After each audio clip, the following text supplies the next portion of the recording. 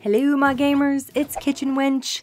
We're gonna continue the Cult of the Vault series. This map is Three Horns Valley, and it has 3 Cult of the Vaults in it. First thing you wanna do is get a car and head to the bottom corner here, where there's this tiny little shack and this absolutely bitch of a pump that shakes your map up and drives me crazy. It's in this little building, right on the wall. Be careful, because there are badasses in there that come out of there, and they can, you know, fuck you up. So I went through and killed everybody first, but I'm in true Vault Hunter mode, so I just kill everybody anyway.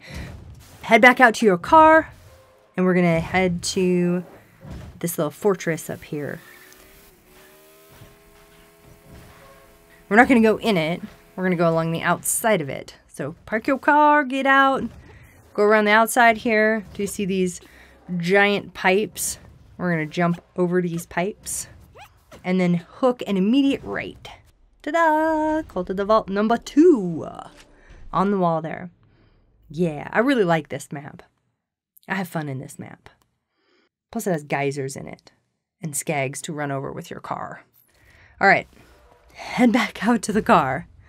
And then we're gonna kind of go back to right around where we came from, where you spawn your vehicle from, the fast travel station. We're gonna drive right by it.